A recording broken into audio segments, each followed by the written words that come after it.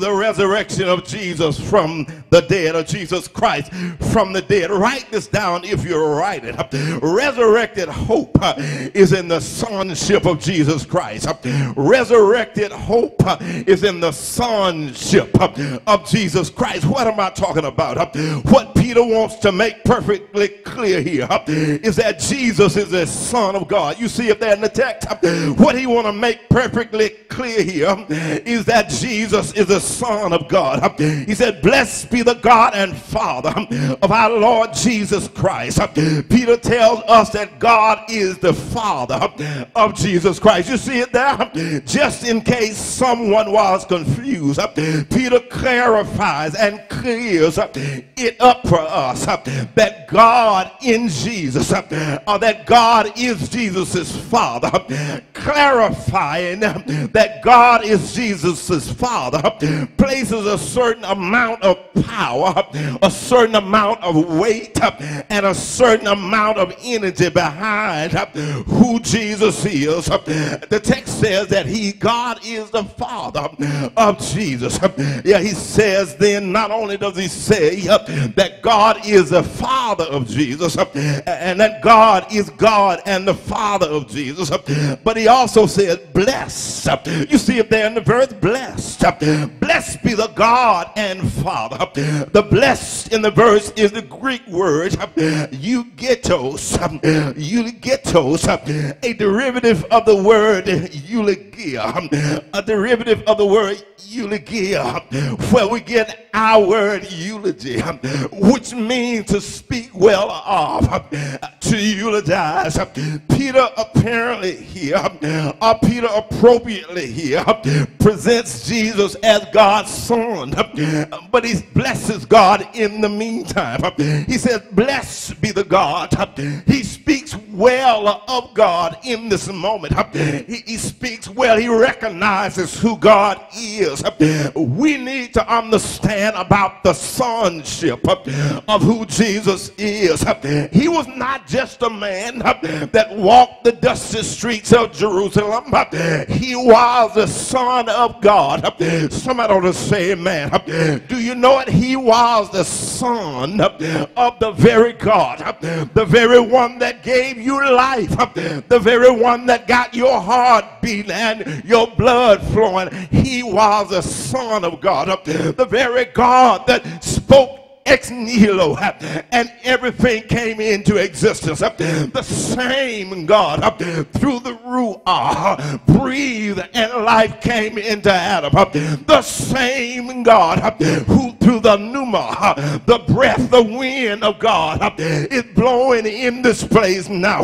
Somebody ought to say amen in here today. I am glad today that we have resurrected hope in the sonship of Jesus. The fact that he is the Son of God, but we also have resurrected hope in the relationship with Jesus.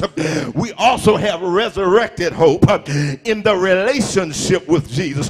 Look at the second part of verse 3. It says, who according to his abundant mercy has begotten us again. That's a big word there, begotten.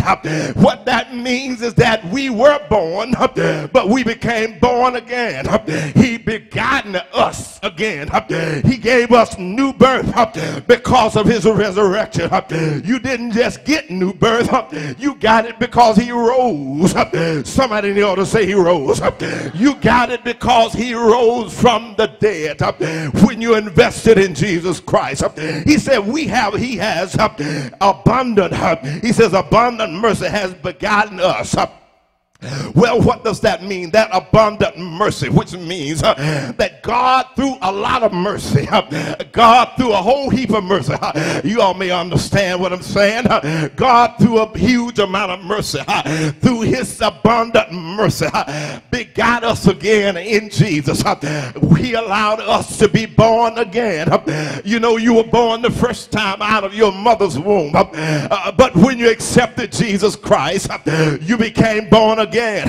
If you're saved, you ought to tell somebody, I'm born again because he begotten me. Did he beget you?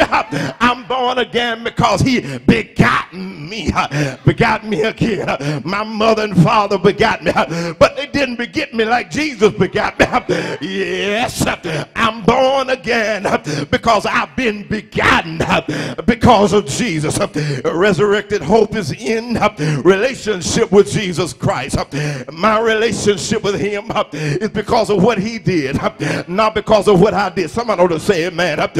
Talk to me. My relationship with him is because of what he did, not because of what I did.